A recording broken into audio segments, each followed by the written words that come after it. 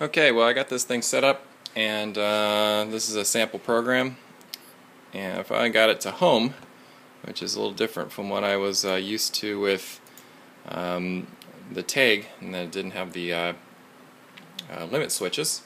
So I'll just show how the process works, how it knows where it's at. If I just go ahead and click Home All, it says, do you want to rehome?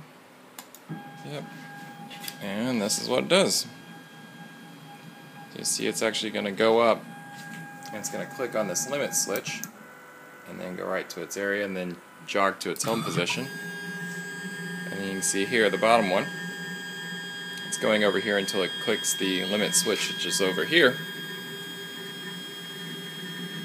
And once it gets that, it rapids all the way back to its home position.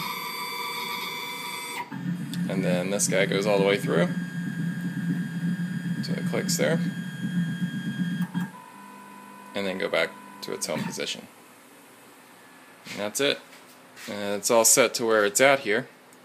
And then if you want, you can, like, this is an old file I had, but you can touch off the stock where this is at and run it and get that going. So hopefully we'll get some chips going. I haven't set up the drive yet, but I hope to get the computer to actually control the actual spindle speed, so that will be next on the list.